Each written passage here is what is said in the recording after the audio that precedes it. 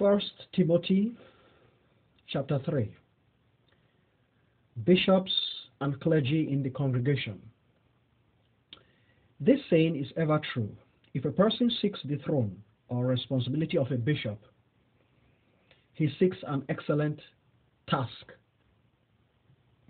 A bishop must be of impeccable character, the husband of one spouse, self-disciplined, earnest, of decent conduct, kind and benevolent, capable of instructing the church, not a drunk, not a violent person, not a miser, but a gentleman, peaceful and tranquil, contented, a leader who governs his own household decently and properly, making his offspring obedient and respectful. For if a person does not know how to govern his own household, how can he maintain or be a good custodian of the congregation of Almighty God? He must be learned and experienced in spiritual matters, that he may not be filled with conceit,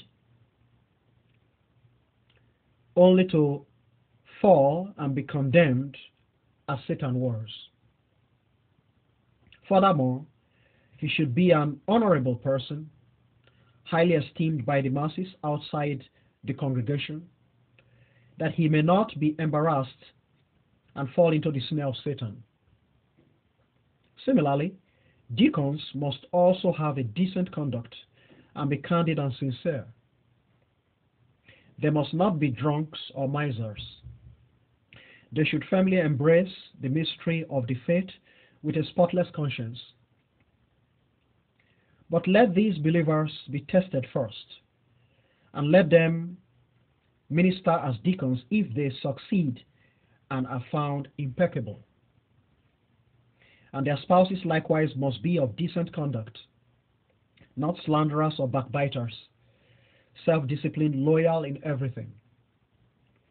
Deacons should be husbands of only one spouse, governing their offspring and their households decently and properly. Those deacons who conduct their business decently and properly achieve for themselves an excellent standing and tremendous confidence in their faith in Jesus Christ.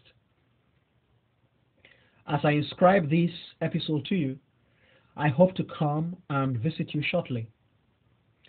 But if I experience some delays, I inscribe these words so that you may be aware how you should behave. Behave yourself in the residence of Almighty God, which is the congregation of the ever-living God, the pillar and support of the eternal truth. Without dispute, without controversy, how tremendous is the secret of piety. Almighty God appeared in the earthly body and was proven right in the heavenly spirit,